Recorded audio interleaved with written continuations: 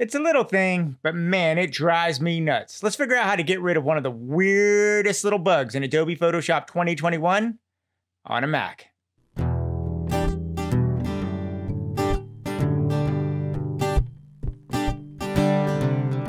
Now, there's no doubt I love Photoshop. Photoshop 2021 has got some amazing innovations in it, but there is a quirk in it going all the way back to Photoshop 2020, especially when you're working on a Mac and a Catalina in this case, and that is when you go to do a file overwrite of a image that you're working on. If I want to save it as a JPEG, instead of overwriting the old image, it'll actually save a duplicate copy. Now, Adobe Premiere doesn't do this, After Effects doesn't do this, Illustrator doesn't do this. The only Adobe program that I have this issue is in Adobe Photoshop. It's really annoying. I'm sure you've probably dealt with it. And I want to show you a quick workaround that I discovered that maybe will save you some stress and get in there. So let's go ahead and get into it. So what I have here is I have a Photoshop file, and now I'm going to go to save a copy. So when I save a copy, File, Save As, I have a Def Director. I'm going to save it as a JPEG. Hit OK. And now if I hide Photoshop, you'll see, no surprise, there it is, my JPEG right in there. Well, let's say for some reason I come back into Photoshop and I make an adjustment or a change, which is something that we do all the time as creatives. So I've made a change to this logo. Maybe I'll move it a little bit, something like that. Now, I want to save it over, so I'll do Save As. Now, I have the same file name, as you can see, and it's going to ask me if I want to replace the file. Yes, I want to replace the file. Most of us, when we're doing changes to copies of files like JPEGs and stuff, we want to replace it because we don't want to deal with multiple ones. I say replace. It asks me my normal JPEG settings, and I save it. And now, if I go look at my folder, boom, there you go. 2 copies of the file. Now, this is one of those things that was driving me nuts. I work with lots of products and lots of different clients, and getting all these multiple copies of JPEGs that I was supposed to be replacing was really becoming cumbersome, and I was having to go there and change the files and stuff. Not going to work for me. I'm sure it doesn't work for you. Wanted to show you a fix and a solution on how to get rid of this really annoying bug in Photoshop. So let's go take a look at it. All right, so let's take a look at the solution. It's kind of clunky, but it does work, and there's 2 ways you can do it. So let's go back here to the computer. The first way is I have the file here, and just to show you, I have gone through and emptied my folder just to show you again. Now, let's say I go up here, I do File, Save As, I do the exact same thing. I'm going to save this as a JPEG.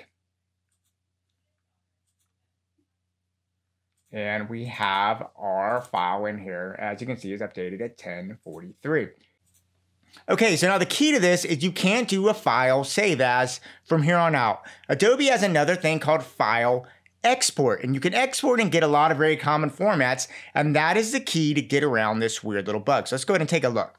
Now, if you come here, if you see the Save As here, now if I come down to Export, I got a couple things. The first thing you can do, if you're one of those people that loves working in JPEGs or loves working in PNGs, you can actually set a preference. So this is set pretty much default for you to go. Just come here to Export Preferences, and then you'll be able to set whatever kind of export you want, a PNG, a GIF, or an SFG. I tend to use a lot of photography, so I'm doing JPEGs or PNGs, and for a lot of web stuff for my clients, I'll put it at a quality 90. So for me, I kind of set that, it's a setting, it's good to go. So now when I come back here into File, Export, I can do Quick Export it to JPEG, boom. And now look at this, 1 file and 1 file only, very, very easy. Now, if you want to have a little more control over that, I can also come back into Photoshop, I can go to File, Export, Export As, and this will bring up a dialog box for me that I have certain options as well. I can basically do, if I click on this, I can do a JPEG, a PNG, a GIF, like that, same kind of thing. I can set my quality. Let's say I want to do 90%. I'll put that in right there. Make sure the sizes converts, and if I do export again, I will export here. It asks me to replace it, which is what we want. And it saves it, and if you look here, now the time is changed to 1046. So I've gotten a replace file again. And there's actually one more way to do this that works really well too, if you want to have some flexibility, and that is File, Export, Save for Web Legacy. All right, so we're going to look at that.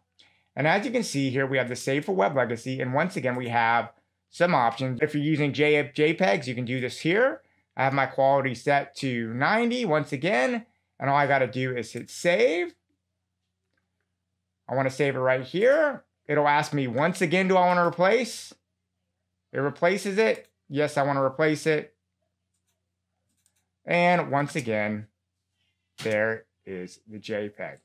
All right, guys, kind of weird, kind of clunky, but I would much rather do that export dialog than have all these weird files jumped up. This is especially problematic if you're using Adobe Premiere and stuff like that, and you're dynamically linking some of these files. And if you make a change, you just want it to automatically reflect back in your program, and then the name change will kill you, believe me. So it's a quick fix. It's a simple fix. It's a little clunky, but I guarantee you it'll work, and I hope that helps you to go out there and keep on shooting. All right, guys, let me know if you have any questions about that. Go out there and keep on shooting.